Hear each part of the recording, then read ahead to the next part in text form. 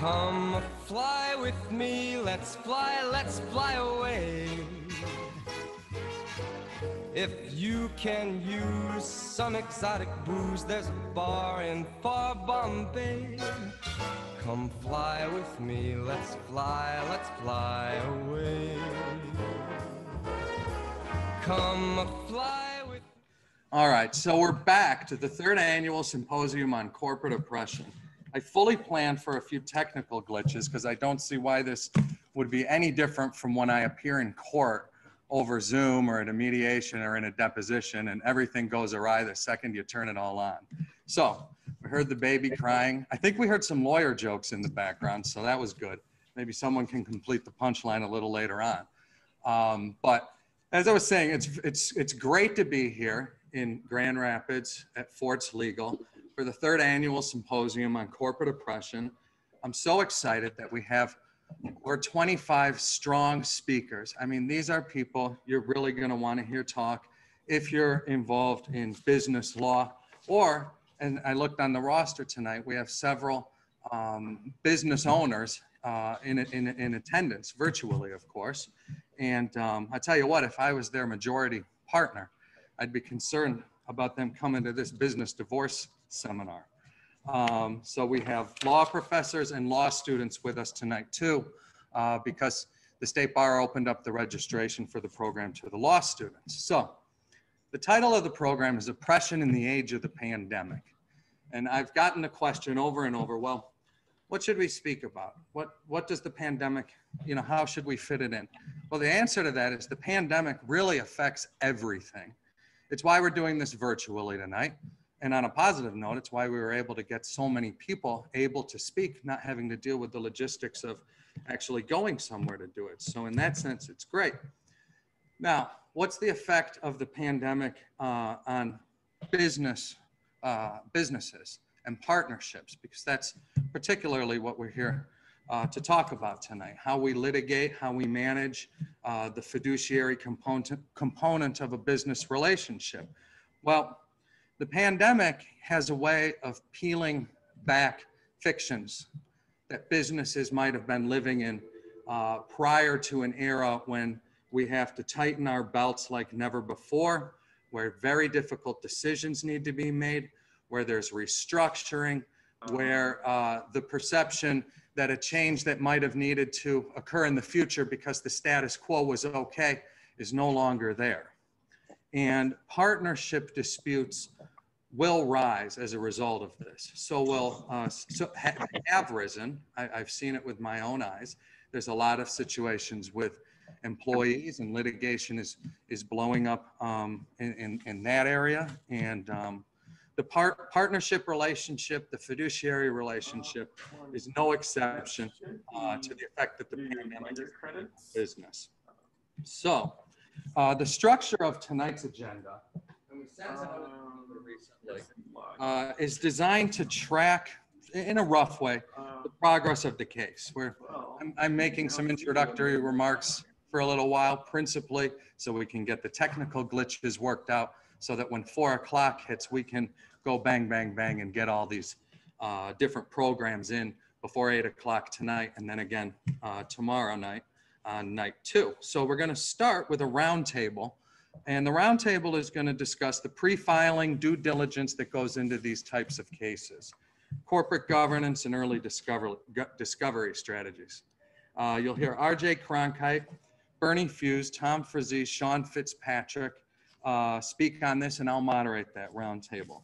Then we're going to move into the second roundtable, which will discuss mediation and negotiation strategies, which are so important, not just at the tail end of a case or in the thick of a case, but right at the beginning, because as we know, the business courts do tend to refer these matters to mediation quite swiftly. And we'll hear mediators John Frank, David Hansma, and Bill Winston speak on those issues, and the roundtable moderator will be E. Powell Miller. Then we'll do our third and final roundtable for the night on trial preparation and trial strategies. And in that roundtable, we'll hear from Norman Ankers, John Below, E. Powell Miller, H. Joel Newman, and Ian Williamson. The moderator will be Bernie Fuse. Then we're going to move into the lectures for the evening, and we're going to hear from two professors, Professor Douglas Mall from the University of Houston Law Center and Professor Eric Zaks from the Wayne State University Law School. Professor Mall will give us an overview of oppression law, kind of a landscape, and Professor Zaks will discuss an interesting rule that we all should know and know well, the business judgment rule, and the pleading standards and how it applies at the pleading, early pleading phase of the case. And then we'll hear some dialogue with the two professors from 6:50 to 7:10. And we'll have two more lectures to round out the evening. Bill Winston will give us the backstory of a very important case on corporate usurpation, production finishing versus Shields. It's a case that we see cited often in the context of when a majority partner or even a minority partner makes off with a business opportunity. I had the opportunity to discuss his involvement in that case during a mediation a while back, and I thought we could all benefit from that and enjoy it. And Ian Williamson will close the night discussing the Oppression Study Project, which is going on right now and could affect the contours of statutory and possibly case law precedent in this area. So, moving on, like I said, can we go to the next slide, please? I'm not sure if the baby crying drowned me out, but I was saying before that this is a symposium. And in a symposium, we really, really encourage audience participation. Join the discussion. Unfortunately, your comments won't be anonymous. I think, will we see their names when they post up there? Okay, your names will post, so, you know, keep it clean. We know who you are. The definition of a symposium here. Number 3, an account of a discussion meeting or of the conversation at it. A convivial meeting for drinking. How did that get in there? Would anybody really drink behind their screens at home in a symposium?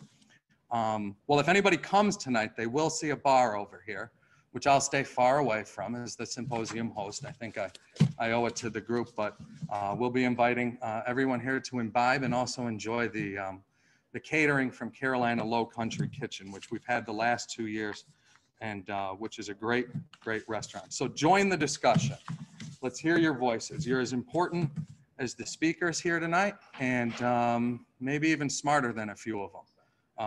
Actually, I just speak for myself. So if we could go to the next slide.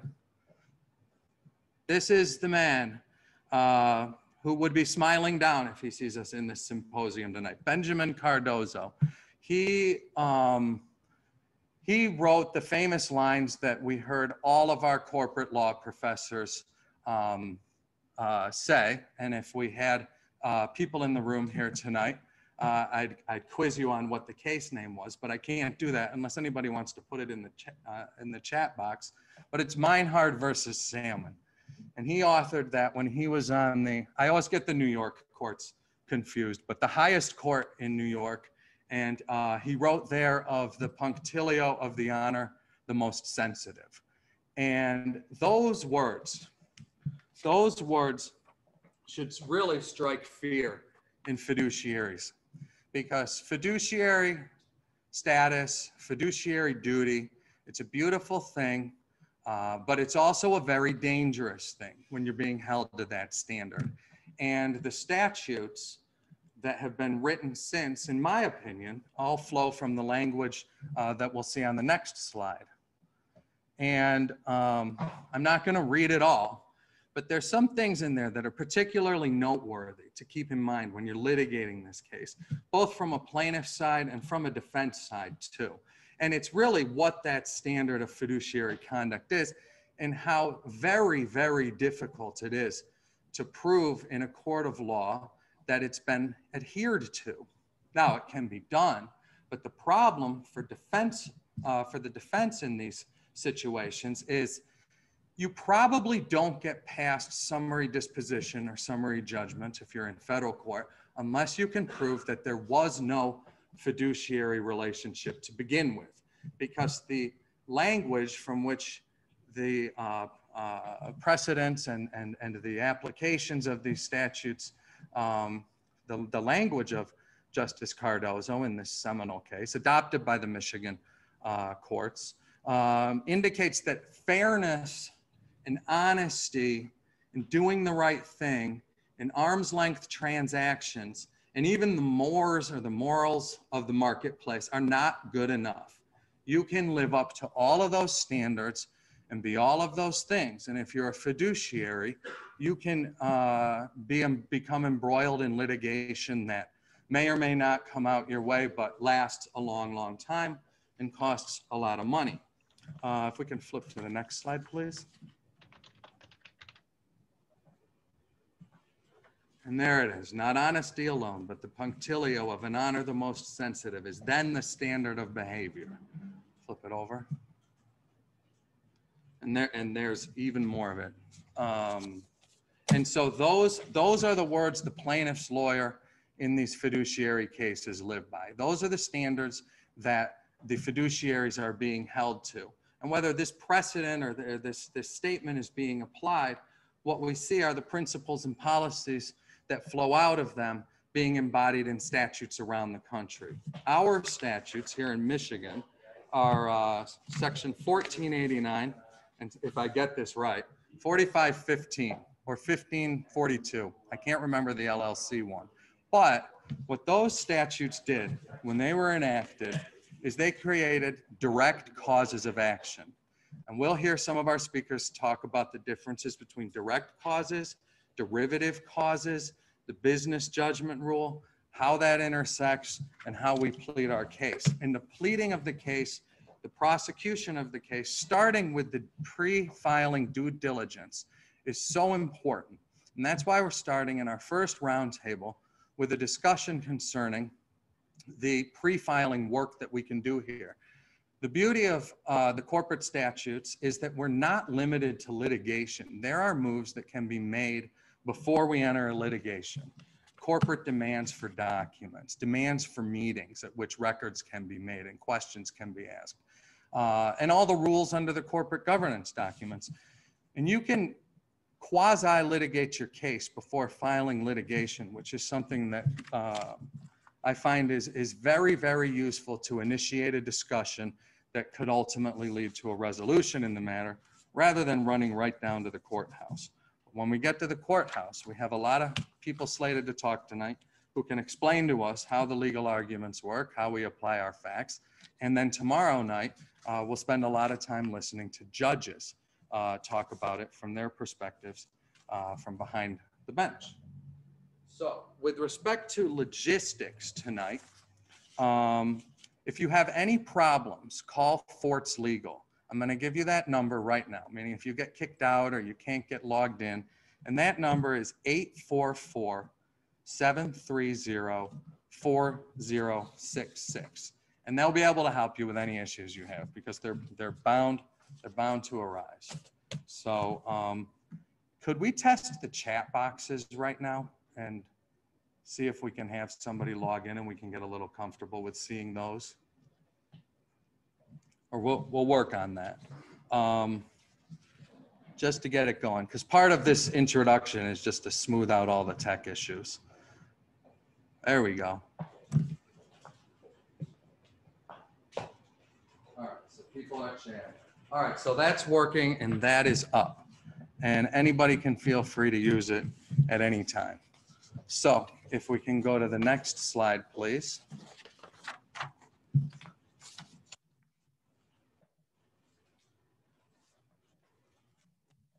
All right, before we pause and let everybody get ready and have our first speakers join the program, I just wanted to make a few thank yous. First, since we're here on Veterans Day, or Armistice Day as it used to be called, thanks goes out to the armed services. And I'd like to thank the State Bar of Michigan. So basically what that is and in particular, Terry Shoup, Susan Udsema, Andrew Marks for helping us with the marketing of this program. They did a great job. The Wayne State University Law School, which is co-sponsoring this event, and Tish Browning who every year serves as the liaison with the law school for this program, and in non-pandemic times coordinates the production of the Detroit program at Wayne State University. Margot Hyman and Cassandra Lee from the Wayne State University Business Journal, who's also sponsoring this program, and Eric Zach for agreeing to speak tonight from Wayne State University Law School. Thank Carolina Low Country Kitchen for providing the food. PJ Muir Productions, whose voice you'll hear over and over tonight as he helps us transition from one program to the next and give introductions and constant reminders to chime in and direct the discussion through our chat function. And of course, Forts Legal for hosting this event, as it does every year in Grand Rapids, and also the lawyers back at my law firm who've given countless hours to putting this production together. So thank you all very much for joining tonight. Look forward to hearing from you, and we'll have a pause for how long? What time is it? So, about 5 minutes. We'll be ready to go with the first round table. So thank you very much. Let's take off in the blue. Once I get you up there where the air is rarefied, we'll just glide starry-eyed. Once I get you up there, I'll be holding you so